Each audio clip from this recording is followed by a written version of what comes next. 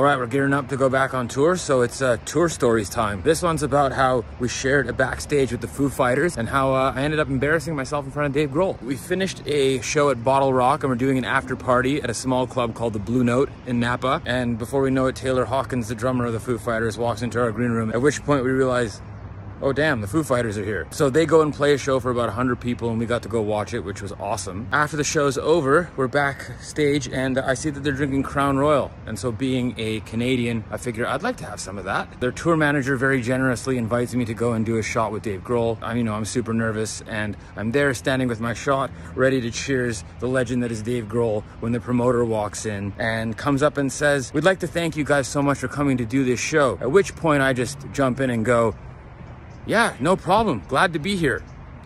Of course, he was talking to Dave Grohl and not to me. It's kind of awkward, but they were lovely guys and it was super fun to be there.